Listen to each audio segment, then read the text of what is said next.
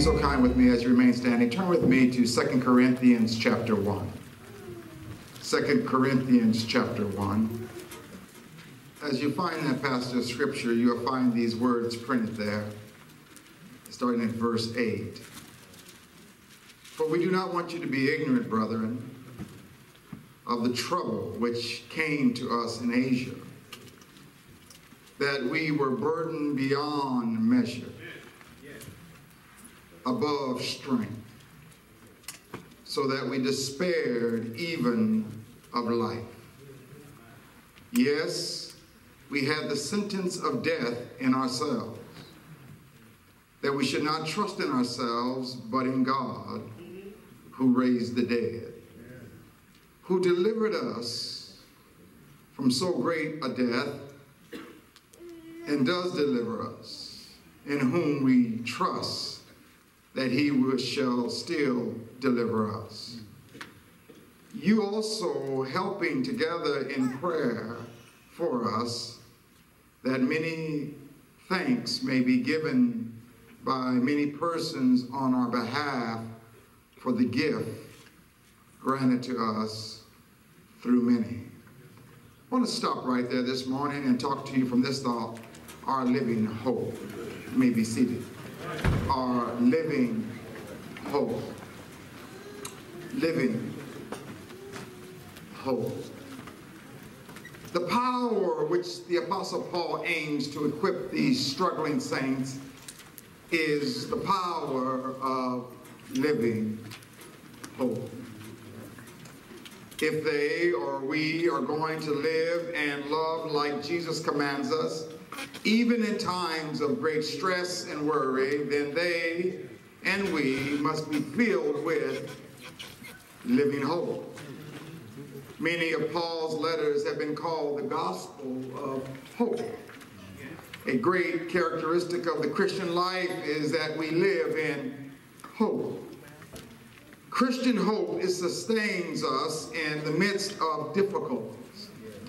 For hope is born out of full confidence, belief, and trust in the resurrection of Jesus Christ. Amen. Living in the light and life of Jesus' resurrection does not exempt us from life's evils, ills, and temptations. Yet resurrection hope does diminish the debilitating power of distressing trials. We thus can not only endure but live victoriously as we experience the life and joy of Christ, which is a foretaste of glory divine. The living Christ is the source of our new birth, of our living hope. If you have a living hope in the living Christ, you can deal with your past failures, your present difficulties, because of your future blessings. Amen. God's glorious best for you lies ahead. Yes. Pardon me as I repeat that. God's glorious best for you lies ahead. Amen. Somebody still didn't hear that. Amen. Now, I can say a little bit louder. God's glorious best for you lies ahead. Amen. Sound like hope to me. Just anticipating what God has in store for us can release joy in our souls and put a smile on our face. Amen. Just anticipating what God has in store for us can and should release joy in our souls and put a smile on our face. Hope gives us confidence and lets us live with the inner strength.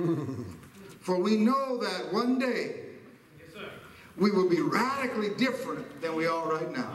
I like that. We're going to be radically different than we are right now. Things may not look that good right now. But with hope, it's not always going to stay that way. But it's not just any kind of stagnant hope. It's a living hope in a living resurrected Christ. It's not just in a promise. It's in He who made the promise. A living hope. The Christmas season ought to remind us that our hope is, in fact, alive. it is generally activated through, first of all, intensity of despair. Intensity of despair. Paul describes in verse 8 a devastating hardship in which he received God's comfort and God's empowering grace.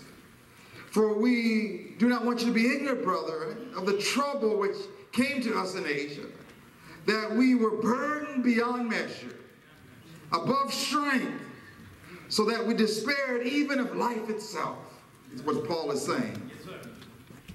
Paul now lays down the theology of affliction, and he cites a specific illustration in his own recent experience.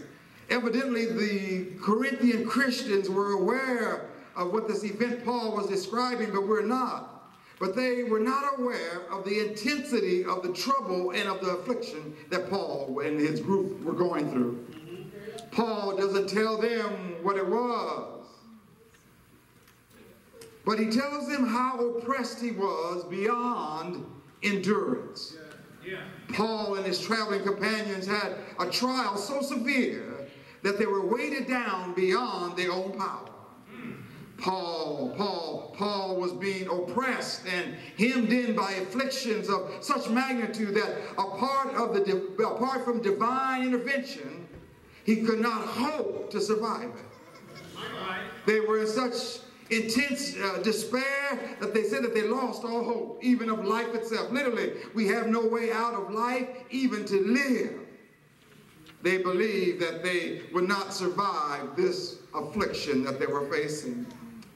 When most of us grew up as kids, we used to jokingly quote Shakespeare. We used to go around and say, to be or not to be. Not to be, yeah. That's the question. Yeah. But we really didn't understand what it meant. Later on in life, many of us learned that Shakespeare's character Hamlet, who spoke these lines, was a desperate prince who learned that his uncle had killed his father and married his mother. The horror of the revelation was so disturbing that he contemplated suicide. The question was, to be, well, should I go on living? To be or not to be? Should I take my own life? At times, life's pain can be so overwhelming and become so overwhelming that we are tempted to despair life itself. Have you ever had a trial too great to bear? Have you ever had to endure something that you just wish wouldn't be?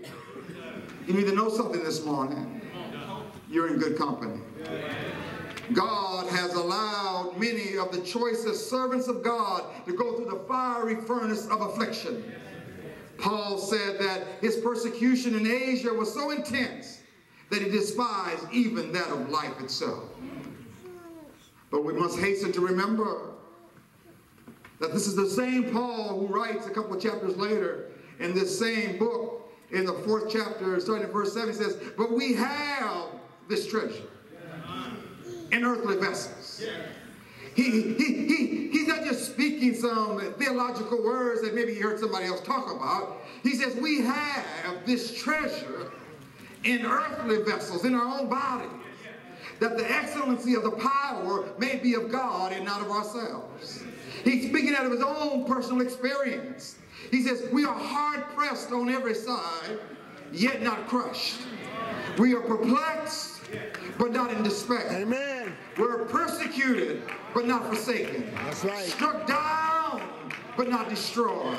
Sound like hope to me. Amen. Always carrying about in the body the dying of our Lord Jesus, that the life of Jesus also may be manifested in our own bodies. Sound like hope to me. For we who live and are always delivered to death for Jesus' sake, that the life of Jesus also may be manifested in our mortal flesh. The same Paul who had a devastating experience in life said it didn't end that way for him. But God stepped in. And as the old folks said, made a way out of no way. Sound like hope to me.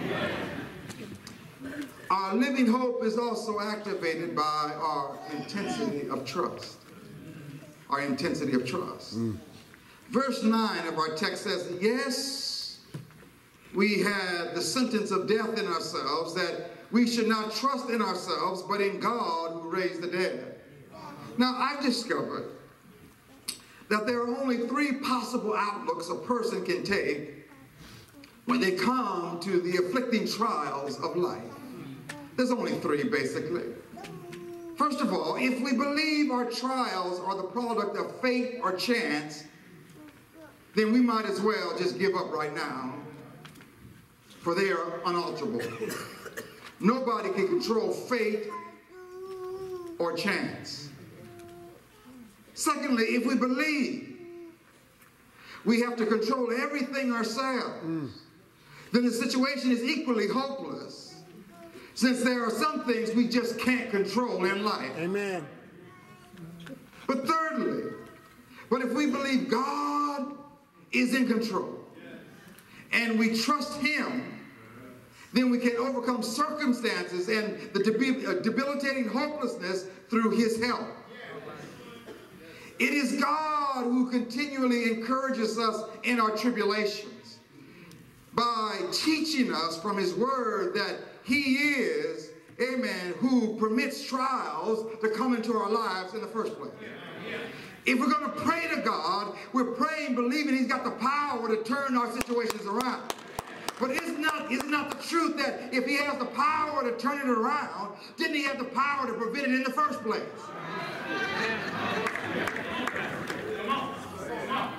Otherwise, why pray to Him?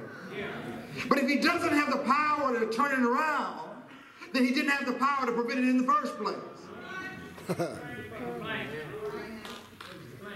But God wants us to know that, hear me clearly, I didn't say God causes the trouble, but I say God allows the trouble to come into our lives. God allows it through either His permissive will or His divine will, but He looks down through the trouble and says, you can handle that one right there. Amen. It may not feel good to you. You may not like going through it, but you're going to have to go through that one. Yeah. Now, in verse 9, we learn something here, that God sometimes allows trials so that we might not, that we might not rely on ourselves, but learn once again to rely on Him. You see, as long as I got a little money in my checkbook and I can go down here to Vons or Food Max or Superstore Walmart and do my grocery shopping, amen, I may not even pray before I go in the grocery store. I'm fully relying on my checkbook to pick up anything I want to pick up. Sit down to pay my bills as long as I know I worked all month long. Surely there'll be enough money to pay my bills. I'm no longer relying on God. I'm relying on myself, that I make good choices and I'm doing the right thing. Yes, Paul said, here I am. I'm the one God chose, and God is using me to write 3/4 of the New Testament. Yes, I find myself in a situation. Yes, and we have the sentence of death in ourselves. That we should not trust in ourselves, but in God who raises the dead. Paul was conscious within himself that he was a man upon, humanly speaking, the sentence of death was passed. But he believed God was still on His throne. I received the sentence of death, but I still believe that God is on His throne. I hear man on His throne saying, you're going to die.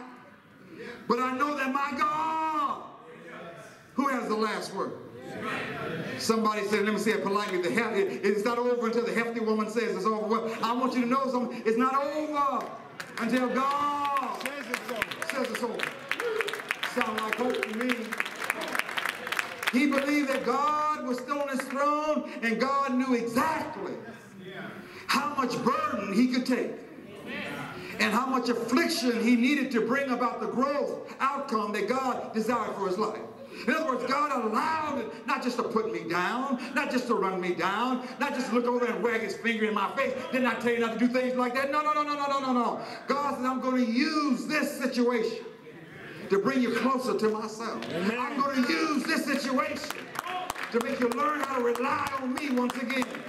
It's amazing how your prayer life changes when you find yourself in a situation where you cannot help yourself. This dreadful trial was allowed in order to provide a precious spiritual lesson. The greatest lesson of this overwhelming affliction which had befallen him was that he and all of us who are followers of Christ should not trust in ourselves, but trust in God who raises the dead. I love why he keeps tagging that, who raises the dead. Not just any kind of God, who raises the dead. It's having a living hope in a person, not just promise, but who can raise the dead. Paul believed that they would die, forcing him to admit that he could not handle the situation and must cast himself completely upon God's power to raise him up out of death. Then the greatest blessing of all came as he transferred, looking into death. He had no choice but to transfer all his trust to the living God, believing that even though he would die, God could raise him from the dead. Man may take my life as he knows, but my trust, my belief, my hope is in the living God who can raise the dead. So go ahead and take your best shot. And I may die, sure enough die. But the same God that raised his own son has the same power to raise me back up again. Sounds like a good place to put my hope.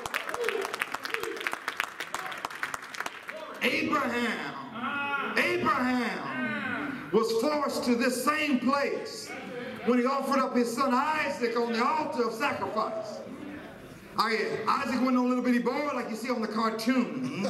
He was big enough and strong enough to break away from Father Abraham if he wanted to. Father, I see the wood. I see the lamb. I don't see the lamb. I see the wood. I see the fire. But where's the sacrifice? God will provide. I got hope that God will provide. But what am I going to tell you, Isaac? Even if God allows you to burn up, I got faith, I got hope in the same God that he can raise your life right up off that altar. Have you ever been in a place like that? That you may be facing death itself, but I got hope that a God can resurrect it. They and so many others have cast all their hopes for life on the God who raises the dead. The same God who could raise Christ from the dead could also resurrect Paul out of his sentence of death. We too may face overwhelming dangers today.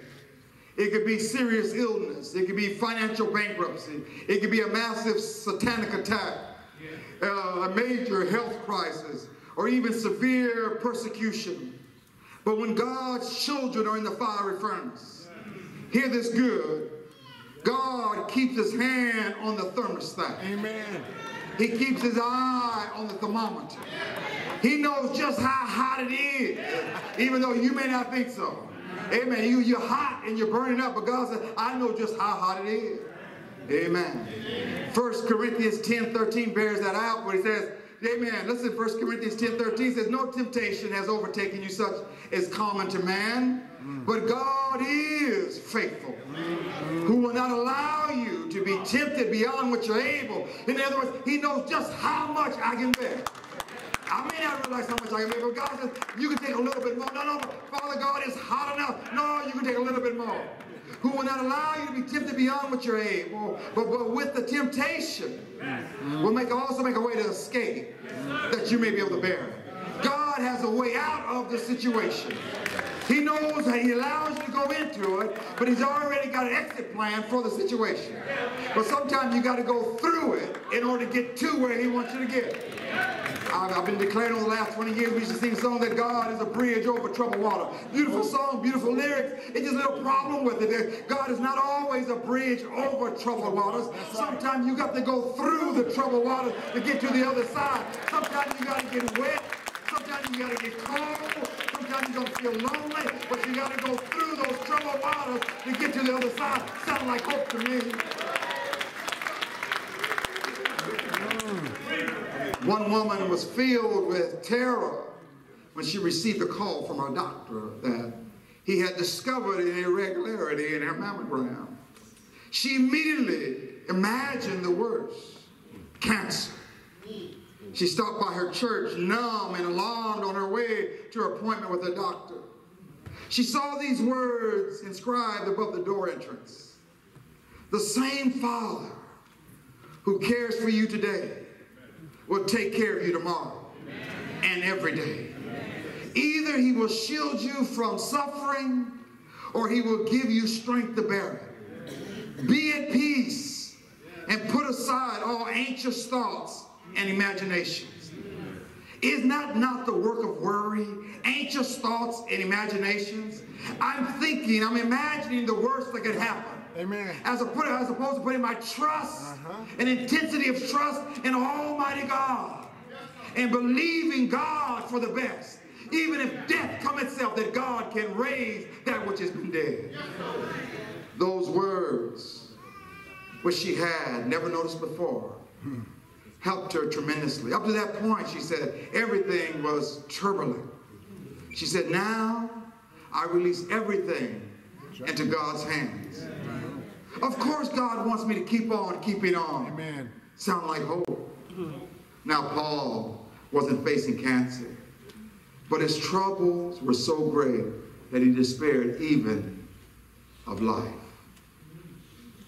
We must learn, as Paul did, where to find help when life-threatening burdens of suffering weigh us down. One writer puts it this way: despair is dispelled when you trust in God. Afflictions on the good will fall, but God keeps us safe through all. And though he may not spare us pain, his strength and grace becomes our gain. Did you know God uses impossible situations to prove himself real and trustworthy to all of us? God wants us to trust him, not our gifts, our abilities, our experiences, or our spiritual reserves, or our fortitude, and whatever we bring to the process. Listen, he looks at that stuff and he laughs. Put your trust in God, our living hope. In addition, our living hope is also activated by, thirdly, what? Intensity of hope. Intensity of hope. Verse 10 reminds us that God, who comforts, can also deliver. Who delivered us from so great a death, and does deliver us, in whom we trust that he still delivers us. Paul's rescue from certain death was by God's hand. This time God chose to deliver them by granting continual life. Sometimes he allows us to be delivered into eternal life itself. Having experienced God's deliverance in this dire situation, infused Paul with confidence that the God in whom he trusted could also deliver him in the present and future circumstances. So Paul has learned to face the future and even death without fear. For all now is in what? God's hands. Paul learned. He learned to face the future and even death without fear. For now it's all in God's hands. He realized it's not about fate or chance. It's not just happenstance. Paul realized, I don't have to try to control everything. That God, in fact, is in control of everything. What about you? What do you believe? Do you rest in the knowledge that God will deliver you in whatever circumstances you may be facing because of his past great deliverance? Amen. Reliance upon God rather than our own naive ability is of fundamental importance, listen, in the Christian life, and yet such an attitude does not naturally come. Very often suffering is needed to make us rely upon God. As I said earlier, sometimes suffering is needed to get our focus back on God.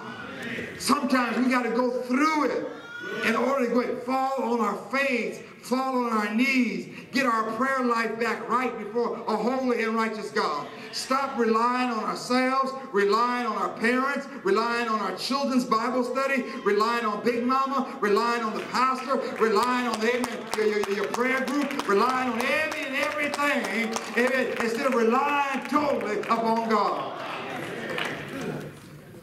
After the suffering and the scars of affliction, Paul gained an entirely different perspective on this thing called life. He testifies that God uses suffering and his scars to teach him life lessons of complete trust in God's deliverance. We often depend on our own skills and abilities when life seems easy. But we turn to God when we feel unable to help ourselves. Depending on God is a realization that of our own powerlessness. The writer of Hebrews chapter 10 verse 22 puts it this way: let us draw near with a pure heart and full assurance of faith, having our hearts sprinkled from an evil conscience and our bodies washed with pure water. Let us hold faith, the confession of our hope, without wavering. That's right. For he who promised is faithful. You see, God is our source of power. And we receive his help by staying in fellowship with him.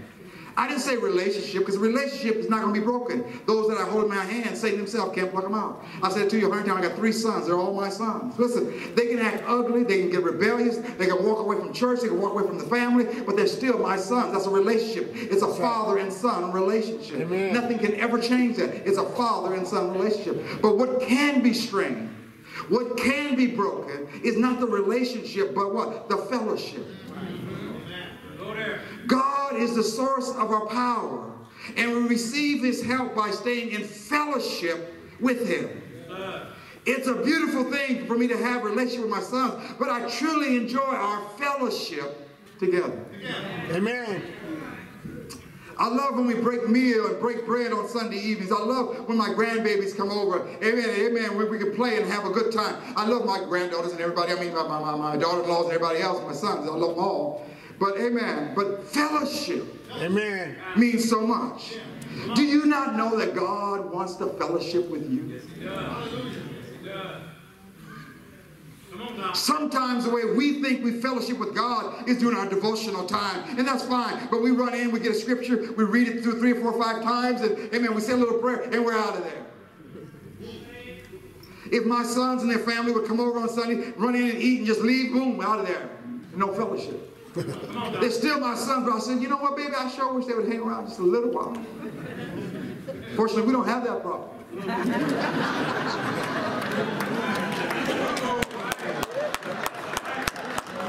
I got to go home now. It's all good. God is our source of power. And we receive his help by staying in fellowship with him. Amen. That's when I'm just, wherever I go, riding down the street, amen, walking down the street, on your job, I'm just having fellowship with God. Amen. It's not just about me talking to God, but it's me sensing wanting to hear from God himself into my heart, amen, into my life. With the attitude of dependence, problems will drive us to God rather than away from God. And then finally, our living hope is activated by what? Our intensity of prayer. Intensity of prayer. Learning how to rely on God daily takes daily prayer. In verse 11, we find that Paul's deliverance, amen, was made possible because of the intense prayers of fellow believers. you also help together in prayers for me, that thanks may be given by many persons on our behalf for the gift granted to us through many. Paul expresses his fuller reliance upon God by admitting that he needed prayers of God's people on his behalf. Yes. How the intense prayers of the saints can, in some sense, move the hand of a sovereign God is beautiful and mysterious truth, as well as a gift that God gives. Even though prayer is needed, and it is a mystery, it is stressed over and over again in the Word of God as a vital prerequisite, if you will, for the release and the moving of God's power. God sees it. God knows what's happening. God has the power to change, to deliver, to change things around, to prevent things. But God gets delight in the fact that we would pray to Him and put our trust in Him no matter what, and put our hope in Him. It moves God's hands. In prayer, human impulse casts itself at the feet of divine omnipotence, only to rise again in God's power to accomplish His will. Yeah. Paul's deliverance resulted in a course of thanksgiving being lifted up to the throne of grace for the favor bestowed on all in the answer to those prayers.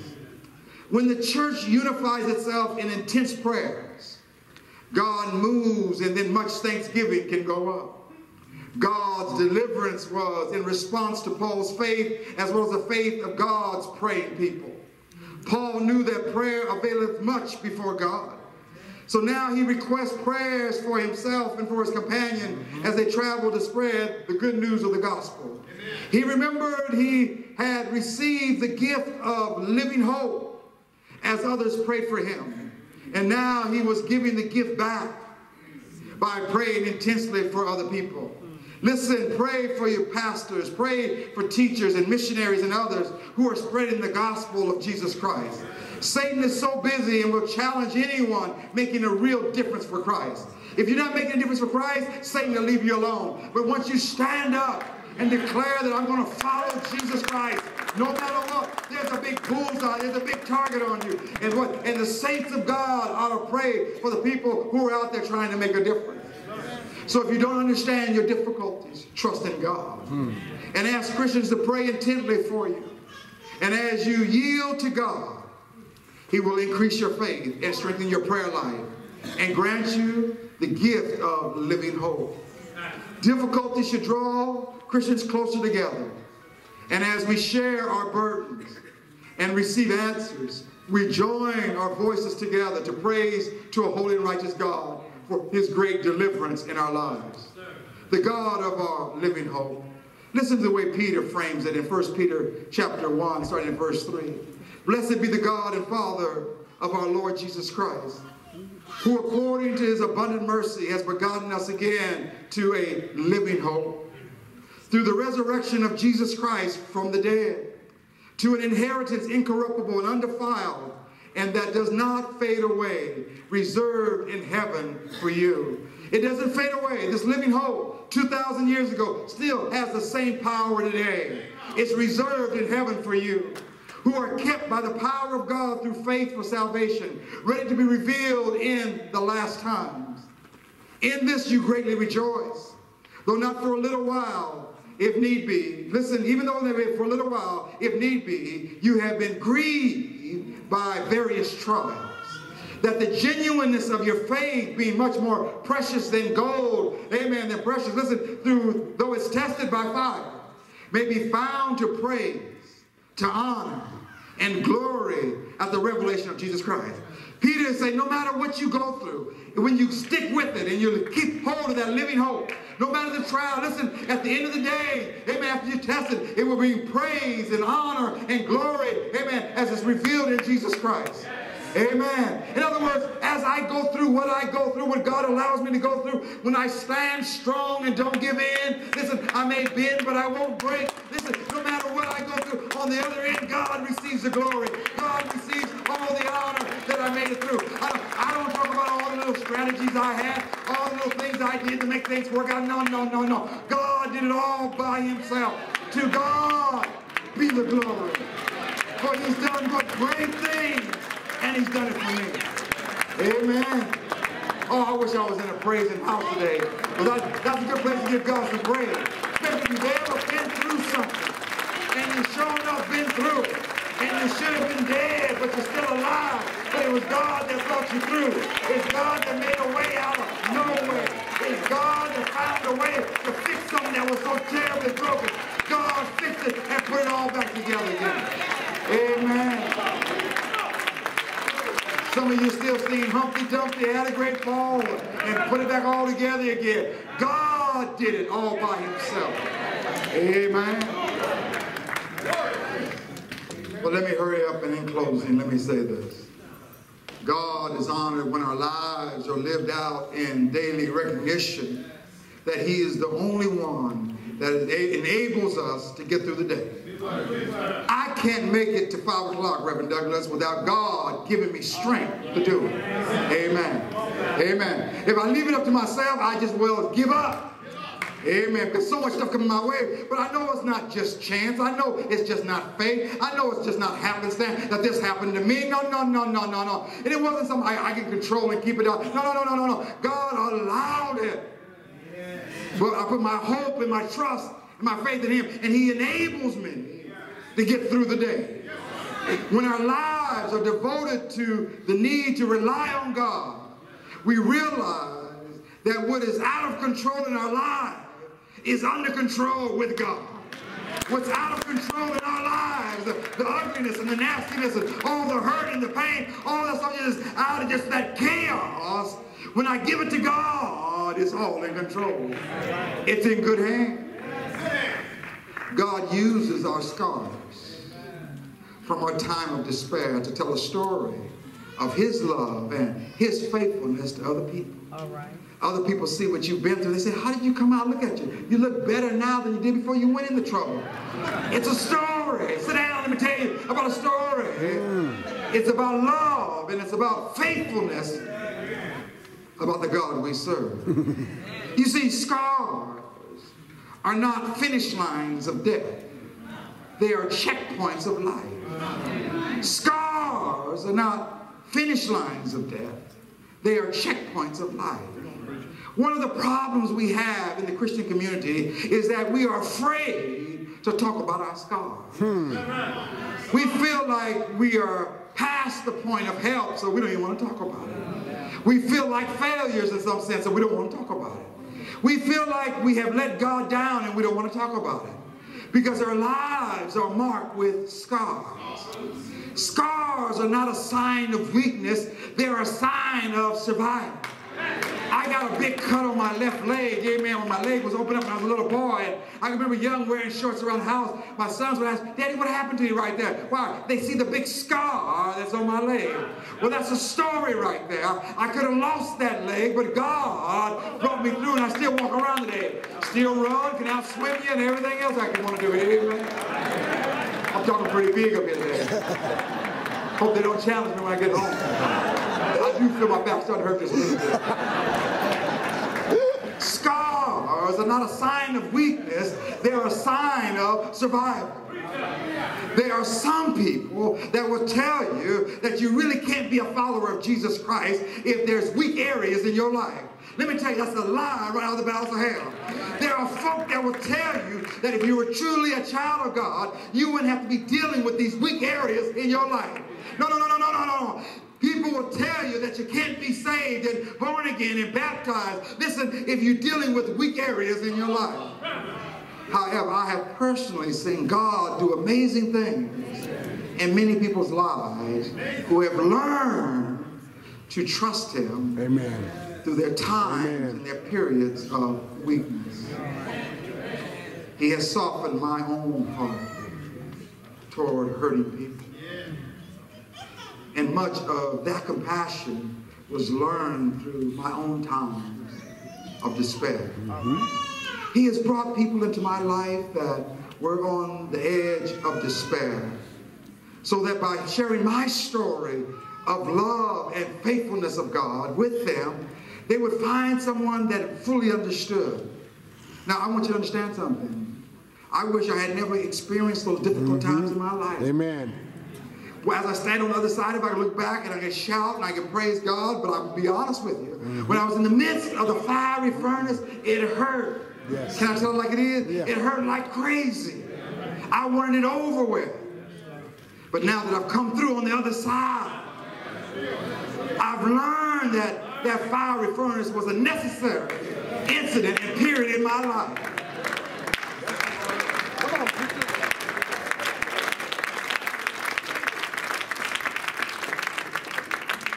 I understand today that God allowed it in my life to remind me of his faithfulness and his love and security, even when I don't feel very secure. So what about you today? Do you have scars in your life? Yes. Do you have pain?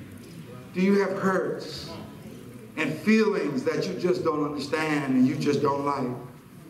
What are you going to do today about them? How are you going to allow them to shape you? You see, scars and suffering and afflictions shapes our lives, whether we realize it or not. Because God allows it to shape us. But it's up to us to determine how it will ultimately shape us. Yes. There are three possible ways that scars shape us. Scars can paralyze you. Scars can make you bitter.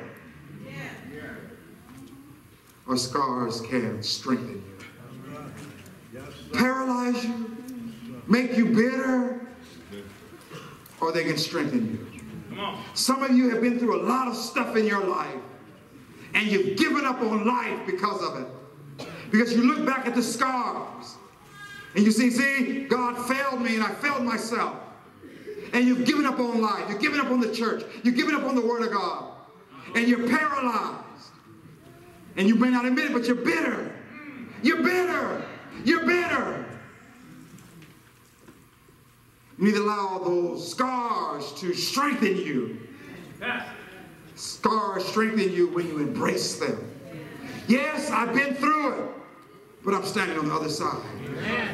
2 Corinthians 12:9 says, therefore, most gladly I would rather boast in my infirmities, that the power of Christ may rest upon me.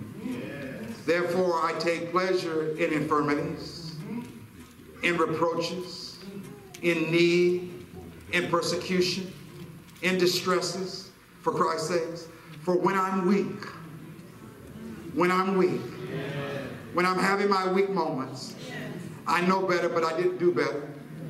In my moment of weakness, when I'm weak, then I'm made strong.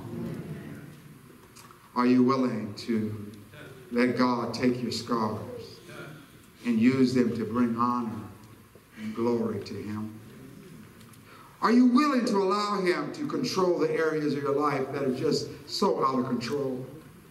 Maybe today you need someone just to pray with you and pray for you. Maybe you simply need someone to listen to you and to help you embrace your scars. Let me close this down with 1 Peter 5:6. Therefore, humble yourselves under the mighty hand of God, that he may exalt you in due season, casting all your cares upon him, for he cares for you. No matter the intensity of your despair, place your trust, your hope in a God who answers prayer, and call upon his holy name today.